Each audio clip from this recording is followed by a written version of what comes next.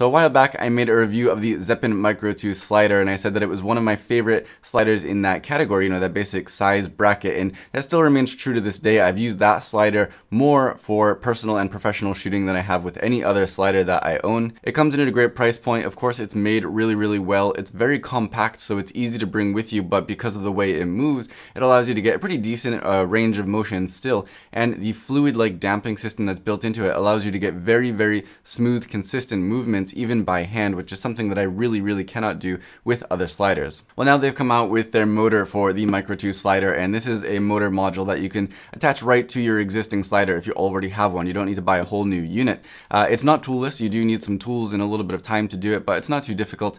And you can see here, I've been using this pre-production model of the motor for about a month now, and I've used it both on professional shoots and also personal stuff for YouTube, and it's worked great. It's not perfect, of course. There are some downsides to it, which we will talk about today, but I've now got the full kit, what you'll get if you buy this all together as one unit. So we're going to open this up, we're going to see what's included in here if this is how you buy it, and we'll also take a quick look at how it attaches if you buy it separately. We'll show you how it works, and we will give you some examples, of course, as well as talk about the pros and the cons, the pluses and the minuses, the good and the bad along the way. So let's get into it.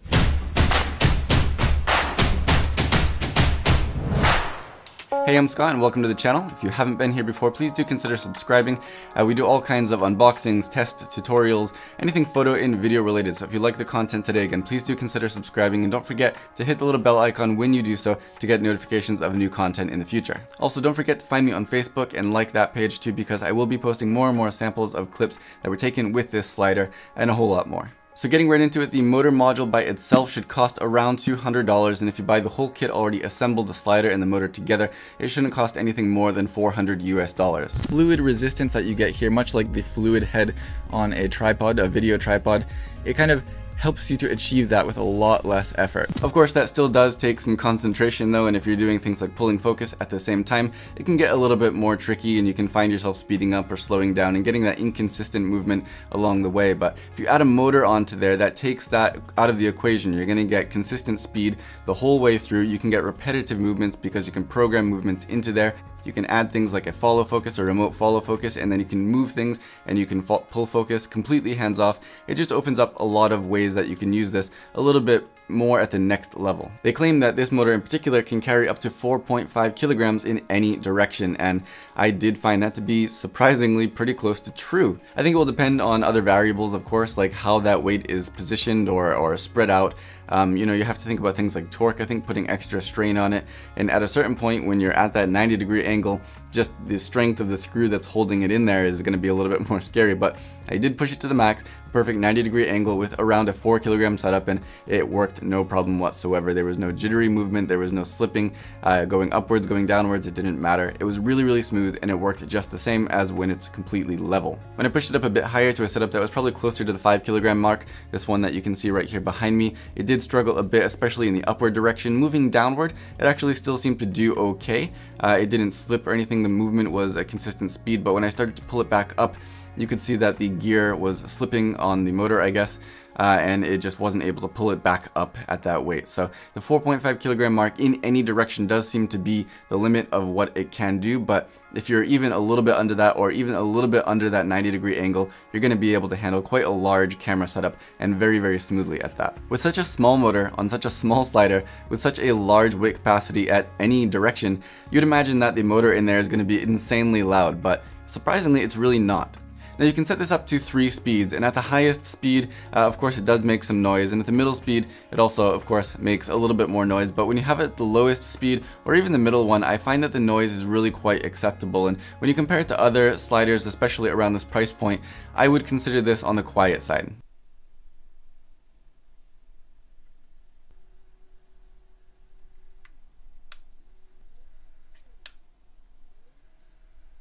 Again, keep in mind if you go up to that highest speed, you are going to hear the noise a lot more, but even at the medium speed, I found it not to be a problem for things like interviews when you have it maybe, 6 or 7 feet away from the microphone. Now, keeping along that same theme of compact size, this can be powered by a built-in battery plate with Sony MPF style batteries, and if you have something like this very small sized NPF battery, you can get probably about 4 hours or so out of it. Of course, there are again other factors at play, but more or less 4 or 5 hours out of one of these. And I've always only used one of these on every shoot that I've taken it on, and it's worked no problem. If you step it up to a middle-sized NPF battery, you of course get more life out of that. And if you go for the largest size, which will still overall be a pretty compact setup, you can get like 14 or 15 hours out of one of these batteries. You can also power it with a USB power bank. However, I personally just haven't even tried that because using one of those small compact NPF batteries, it really adds almost zero size to this motor, and there's no wires or anything, and I can still get a good solid 5 hours out of it. The motor unit itself is really simple, and again, I love that there's no extra wires necessary to get this up and running. It just makes it easier to pack away. It makes it easier to avoid losing things or forgetting things. And there's only a few buttons on here. You can also control it with an app, which we'll get to in just a second, but just in terms of operation and use, it's just incredibly simple. If you buy the motor unit by itself to attach to a slider you already have, of course, like I said, there is a little bit of a process included. It's not just plug and play. You will have to remove half of the belt, which is already on there, but it's pretty easy to do that. The screws are pretty tiny, but if you look inside of the center part of that slider, you can see underneath on the top and the bottom, the belt is actually just screwed right into there. So just remove those screws and switch out those parts attaching that belt with the parts that are included with the motor. Once you do that, slide the motor on the end, and the belt, which is already inserted into the motor, can just screw into those pieces you just attached, and then screw the motor itself into the slider so that way it stays in place and you're good to go. I would love if this was completely toolless to remove and attach, but honestly, I understand why they did it this way, so that way it opens up the opportunity for people who already have the slider to just kind of upgrade their existing slider. But you can also, of course, buy it as a unit by itself. The one downside here, and from what I understand, this is a trade-off to exchange for that really high payload, is the fact that you cannot move the slider freely when the motor is attached. The power has to be on, and you can only move it with the motor itself. Unfortunately, that means if your batteries die or if you forget batteries, again, you can power it with a USB power bank, which most people tend to have with them anyway, but you can't use the slider just by itself. You need to use the motor once it's attached. So there's a single button on the side of the motor which functions as the power button as well as the speed button, and there are 3 speeds you can set this to. On the top of the motor you have 2 arrow buttons which obviously move the slider from one side to the other, and then you can double tap the power button to set A and B points if you want to get some automated movement going that you can maybe replicate 2, 3, 4 times over again, or just with completely, hands-off operation. The buttons are pretty easy to press though, in a good way. I didn't find that having my hands on the slider to operate it really interfered with the footage at all, even when I was shooting like macro stuff or near macro stuff with a 100mm macro lens. And I do think that they updated the newer version, which I have on the table right next to me and we'll take a look at in a second, to have a kind of delay. If you program movement, you can start it and it will take a second before it actually starts moving, just to avoid any chance of your actual pushing the button having effect on your footage. This can also be used for time lapse, but for that as well as looped movement, you do need to use the mobile app. And at least looped movement is one thing that I do wish they would include as a function that can be accessed with the buttons built into the motor instead of having to use the app, because that's something I'd use more often, and I really don't want to have to connect to the app if I don't have to. However, that app at the moment is only available for Androids, and I don't have an Android. I understand that it should be released sometime this month for iOS, and at that point I will make another video, a dedicated video to show how that app works, including things like time lapse and looped motion. For now, let's go ahead and open up the box of the kit so you can see what's included if you buy the slider and the motor all as one unit. This is the MOTORIZED Micro 2, like I said, so we're going to get this out of the box, see what is included. So you do get a nice I forget what this is called, this material, neoprene, something like that. It's like a squishy material, so it's flexible but it's squishy. This is a nice case, and it looks like it should fit the entire slider, including the motor. If it didn't, that would be weird. Has a couple little handles on here, and a kind of little zip tie thingy at the end where you can pull that tight to hold it in there. In this little package here, it comes with an Allen wrench, comes with a 3/8 to 1/4-20 adapter screw. It comes with a USB cable. This is USB-C, so this is going to be, if you want to power this via a power bank. And it comes with a couple of the little extra attachments for the belt here, which I showed you already, I believe, as well as a couple extra screws and some paperwork there. We're just going to put that aside for now. This is the slider itself, and yeah, it's pretty much identical to the original. This also does say it's a prototype, so it might be a little bit different from the final version, but I expect it's going to be pretty much the same. On this side here, on the motor, you've got the battery plate, and so you can see if you take one of these small NPF batteries and slide it in there, it's pretty much the same footprint as without it. There's no release for that, it's just a friction thing there, so that's that.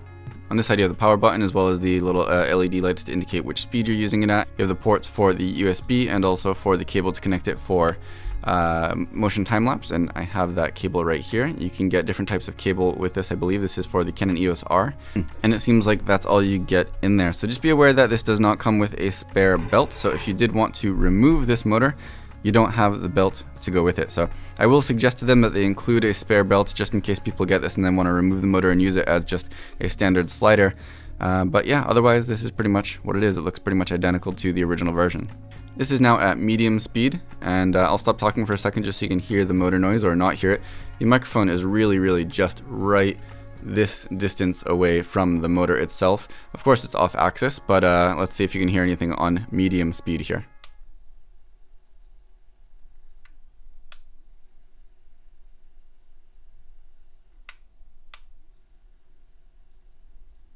At this point, I think the sound of me pushing the buttons is louder than the motor itself. Let's go up to the highest speed here.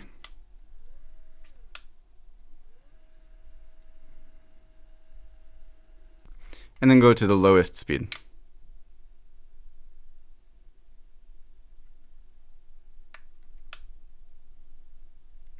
Yeah, at this speed it's nearly silent.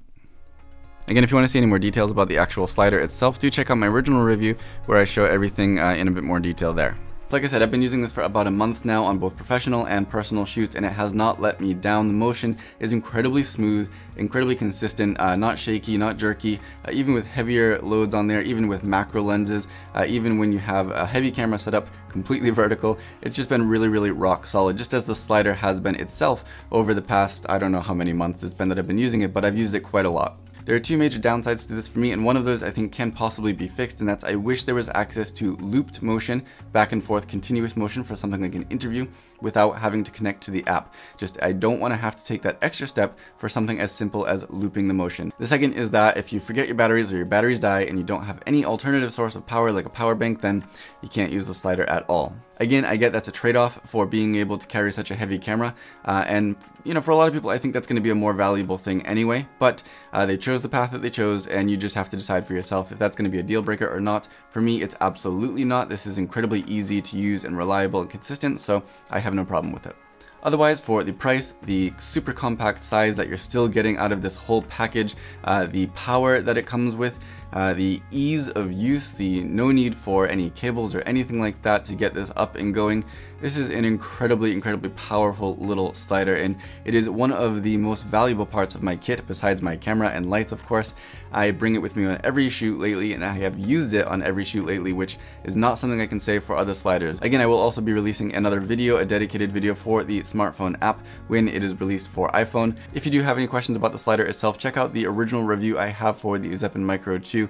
I'll put a link down in the video description and also on screen at some point during this video. And if you have any questions else that are not answered in this video or that one, please do let me know down below. I'll do my best to get back to you. And as always, thank you for watching.